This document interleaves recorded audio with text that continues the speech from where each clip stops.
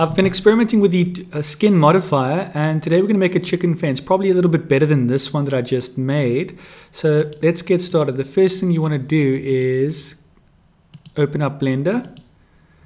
And once you've opened up Blender, the first thing you want to do is press numpad 1. Or let me just make sure you guys can see what keys I'm pressing in case you prefer following that way. Right, so now that let me just get my keyboard correct. There we go. So the first thing you want to do is press tab, go into edit mode. Once you're in edit mode, make sure you got vertex selected over here, right click, and we're going to merge vertices at center. And then we're going to press E to extrude, lock it on the Z axis by pressing Z and bring it up until about here. Select both points, right click, subdivide. And then we're going to take this point over here, press G, grab X and bring it to this point here.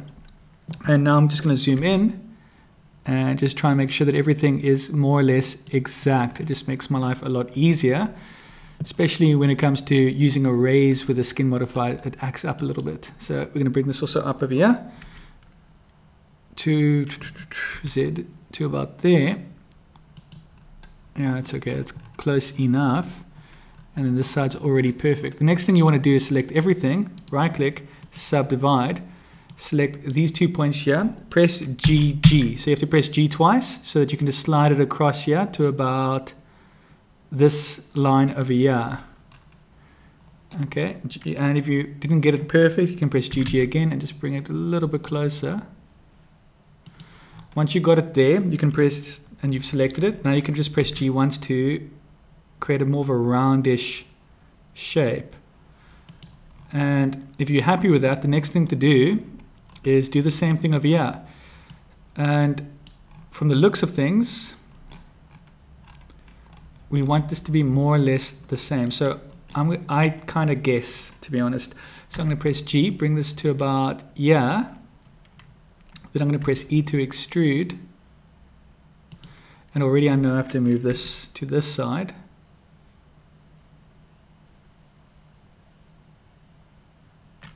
Holding shift for more accuracy, and then select this again and press E to extrude. Holding shift for more accuracy and bring it to about there. And once you've done that, we can zoom out and we can just press E to extrude, and we want it somewhere,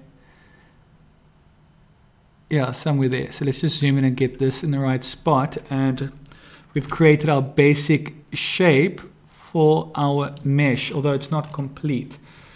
Right, the next thing you want to do is select that point, holding shift, select this point over here, right click, subdivide, select this point over here, right click, well, press X and just delete that vertex.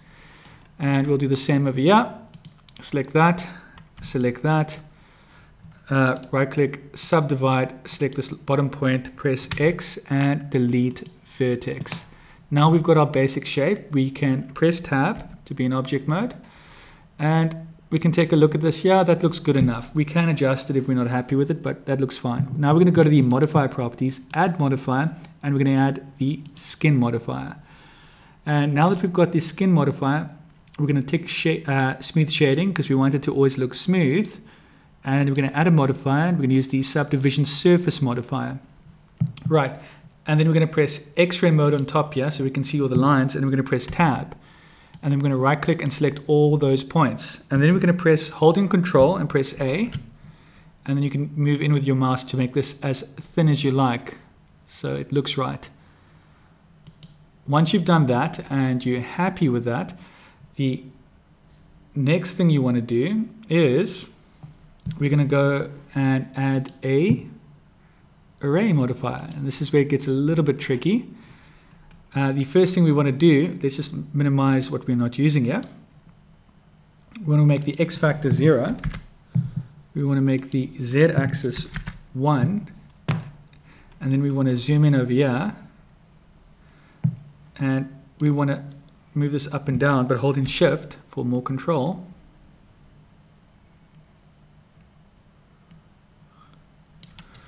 And already what I see is we need to apply the skin modifier. You have to press tab, go into object mode. You have to be happy with the thickness at this point. If you are, you can apply, and you can apply your subdivision as well. Now that you've done that, the next thing you want to do is go to edit mode. Now we've got this more solid object. We have X-ray still turned on, and we are just going to select all these vertices over here, and then we're going to press X and delete vertices.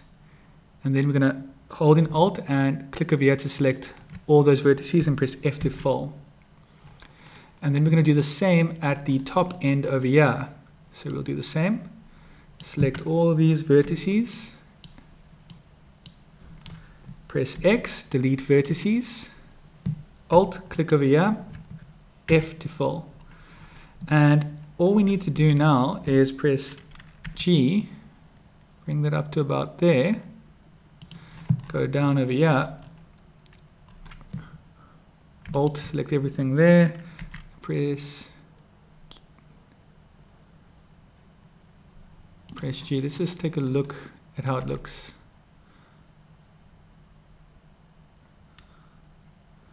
Okay, cool. So that looks more or less correct. And you really got to work with what you see. I do know that this bottom one doesn't look correct. Let's just bring this down. And now we can mess with this. So now we're going to hold in Shift. Well, we're going to bring this down by moving it. Hold in Shift and just bring it down with a bit more accuracy. So if we take a look at that, that's not exactly correct. So we're going to go 0.975. Nope. 0.973. And that looks more or less correct. And then we're going to click Merge. And it's currently merged to 0.01, and that seems to be good. It looks good enough. Now we're happy with that. Now all we need to do, now that we've got our first array done, let's zoom out, we can decide how high we want our fence to be. And I'm going to zoom out, and I'm going to make it that high roughly. The next thing we want to do is, if we only adjusted this two-dimensionally, which means it's flat. And these chicken fences, or whatever you call them, aren't normally flat. So the way we deal with that, and we will play around with this over here to make it perfect. You can. I'm kind of rushing this for the sake of this tutorial. It just takes more time. Right, so the next thing you want to do is you want to select, I'm going to press numpad 7. I'm going to just select these few points at the end here. And then I'm going to select this over here, the proportional editing. And I'm going to press G. And it's currently lined with this red line. We want it to be this line over here. That's kind of important. But we don't want it to look too funny.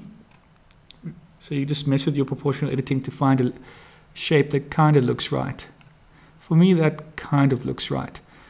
And I did press Y to lock it on the Y axis, so that doesn't get messed with.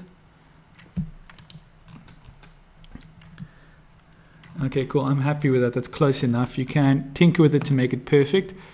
And if you were to ever tinker and take your time with any part of this process, it would be this, because everything kind of depends on this. Now we do the same at the end here. We press G, Y, and we bring it down to about there. This is probably too much space, but you know what? This is a tutorial. I'm kind of just showing you how this is done.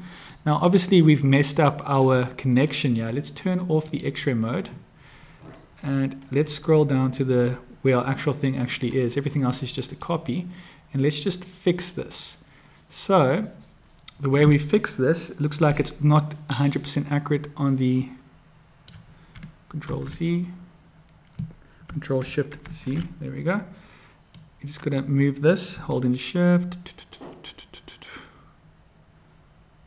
There we go. 0.97. Holding Shift. There we go. Now that looks, honestly, that looks good enough. It's less noticeable, and you can really tinker with this more if you still not happy with it. So let's negative 0.13,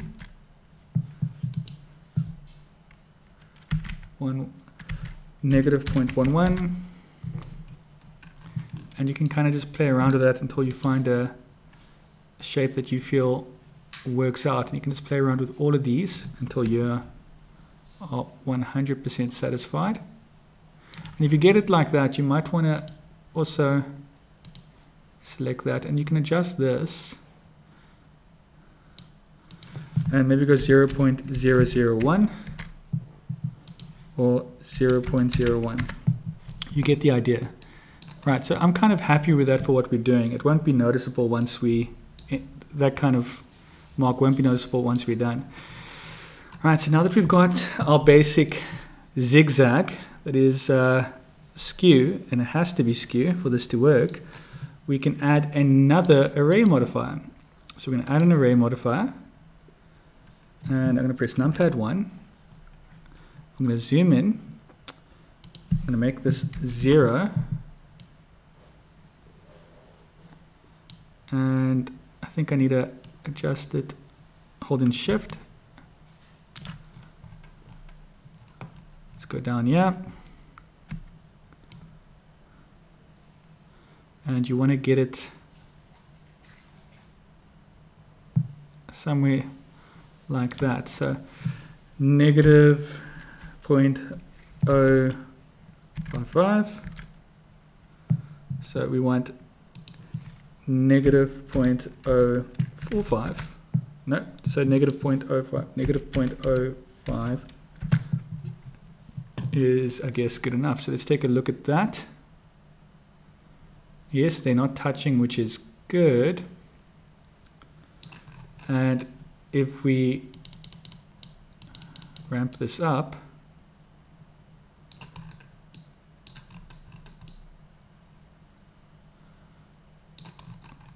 we literally build our chicken coop. And what I would actually recommend is just do this once. And if you're happy with that, if it looks right, let's make it once, 2 on 2. The only, what happens if we put on 1? Nothing. Okay, we need to have it there. Is to add another array modifier now that you got the shape. And this one you can ramp up to as much as you want. And then you get your perfect fence. Right. Now the next thing you want to do is you want to create that wraparound thing. And that's quite easy to do. Let's minimize this. And this is the one we decide the length of the fence. So we can even rename this array to length of the fence. This array decides the pattern of the wire, in other words how it connects, and this one over here determines the height of the fence, right? But we don't have to work with that right now. We're going to add a new modifier, and it's going to be called curve. And we're going to press shift, we're in object mode, press shift A, curve, and I am going to use a path. And I'm going to press G, just bring it out like that so I can see it. Something like that. Then S to scale it out. Bring it out, something like that. Press tab to go into edit mode, select this bottom one, and then I'm just going to press E, E, E, and you can just kind of have fun with this. Just keep pressing E to extrude, and you can create your own pattern. It doesn't have to be a circle like this. You can make a perimeter fence around anything.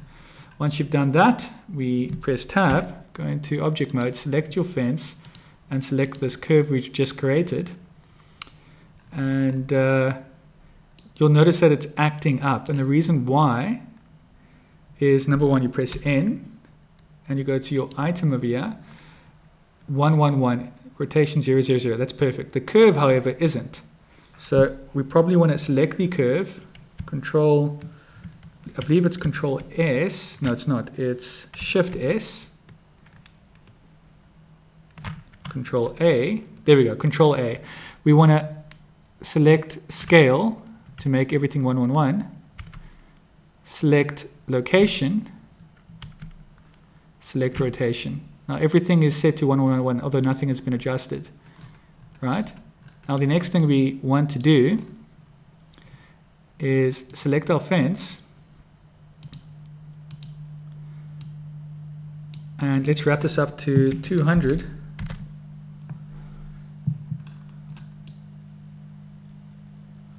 And we have got our fence. Let's press tab. Let's take a look. Now we're in edit mode, that's how it looks. And when we go out of edit mode, it goes a bit wonky. So how do we fix that?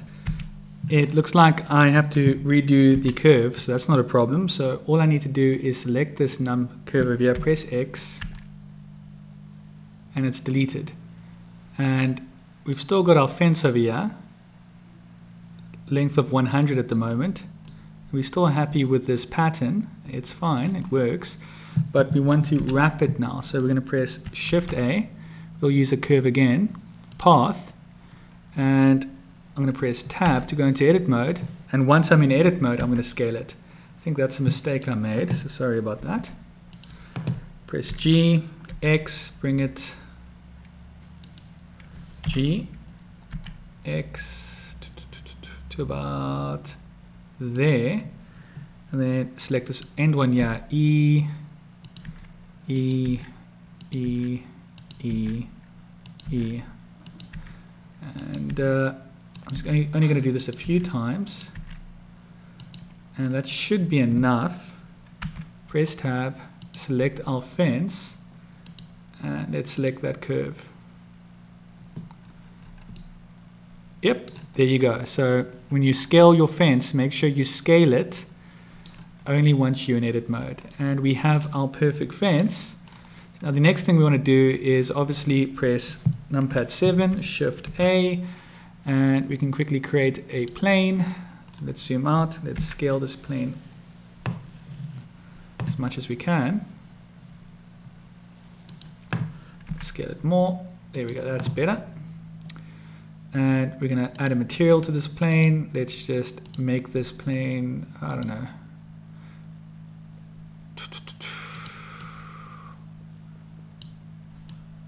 let's make it yellow.